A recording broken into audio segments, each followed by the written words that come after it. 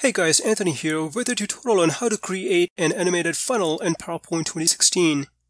Here is an example of an animated funnel I created, so let me show you how.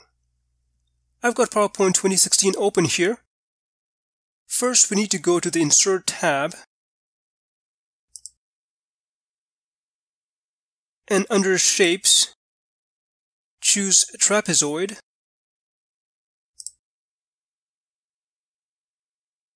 And draw it on the slide like so. Next, I'm going to flip it over using this curved arrow.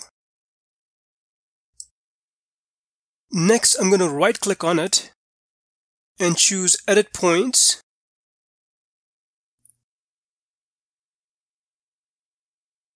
And you will notice these edit points.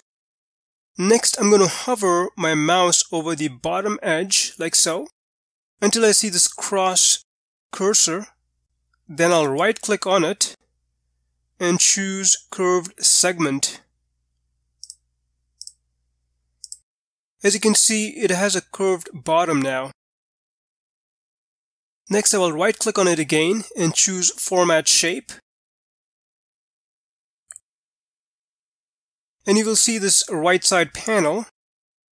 And under the Fill section, I will change the transparency. Next, I will go up top to the Format tab, and under Shape Fill, I'll choose this light gold color. Next, I'm going to add a circular shape. So I'll go to Insert, Shapes, and then choose the oval, and then draw it on the slide like so. Let me just adjust it. And I'll change the transparency in this right side panel.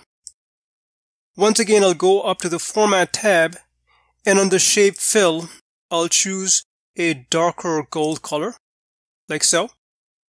Then I'll select both these shapes and use Ctrl G on my keyboard to group the two shapes. As you can see, now it's one shape.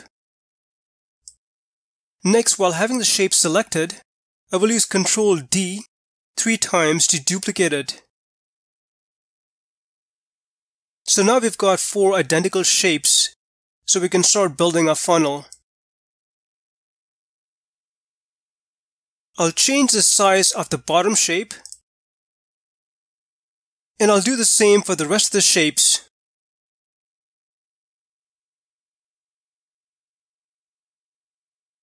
Now let's change the colors for the shapes.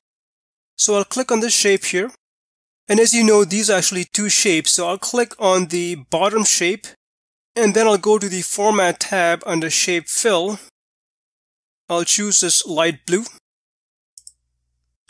And then I'll click on the circular shape, and then I'll choose a darker blue, like so. And I'll do the same for the rest.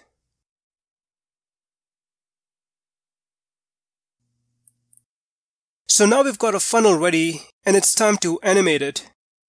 I will go to this left sidebar, and I will right-click on this slide and choose Duplicate Slide.